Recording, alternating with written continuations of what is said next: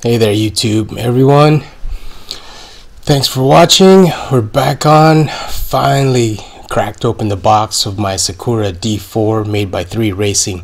This is the rear wheel drive version. So excited to get this build going finally. I've just been too busy, sorry about that. Some tips and things to work on your D4. I've got extensive experience on building and modding and fully optioned on my fully optioned D3.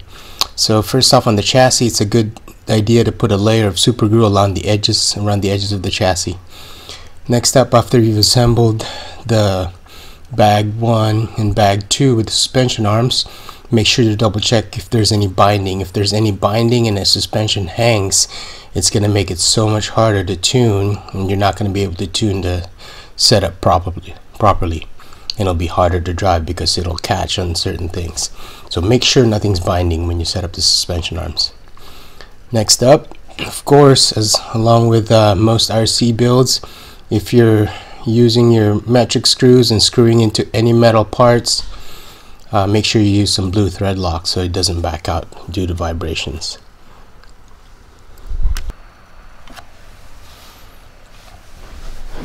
Here I'm assembling the plastic and the aluminum parts. That's going to be the motor mount, and as they get pieced together, they're going to get screwed in from the bottom. I'm using this metric measuring so I can make sure I'm using the right size length screws, because some of them use 6mm, some are 8mm, so I just want to make sure I don't mix them up, because there are no extra screws. They just give you the exact amount that you need.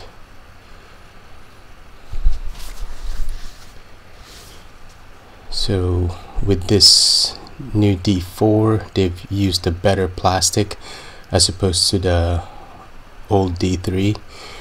On the old D3, you pretty much had to pre-thread the holes into the plastic, otherwise I ended up stripping a lot of screws initially, until I figured out that they needed to be, I pre-threaded them with a threading tool.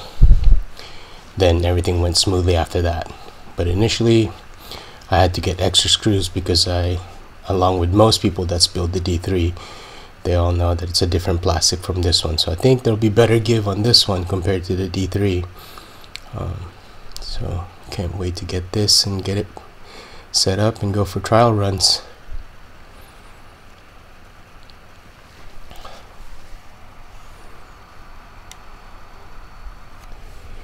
Do not over tighten it. You don't want to strip the plastic either.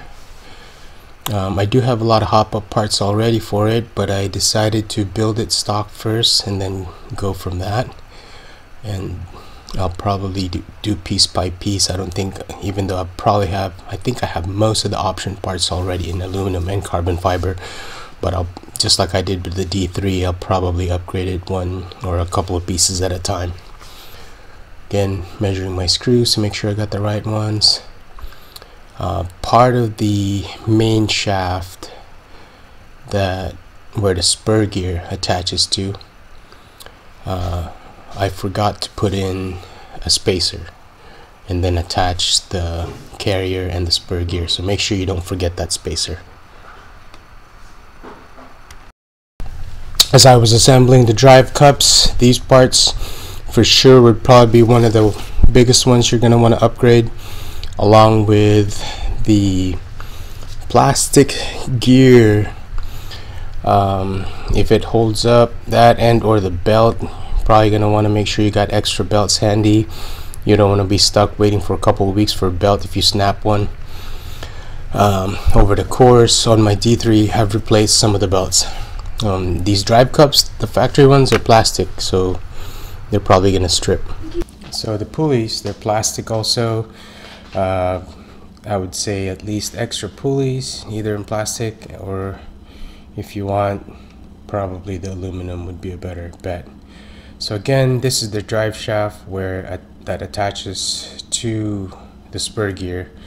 As you can see here, I'm putting it together, and then as I put it through the motor mount, and then I started assembling the pin that goes in through the spur gear holder, I forgot to put in that spacer in between, which keeps the bearing in place into the motor mount. So make sure you don't forget that other the third pink aluminum piece that comes in that bag.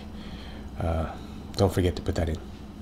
So then finally putting together the other half of the motor mount, tightening the screws. Again, those are going into aluminum, so I did use thread lock. As you can see, I got a little bit of the blue thread lock on the manual there as I put the screws down. Yep.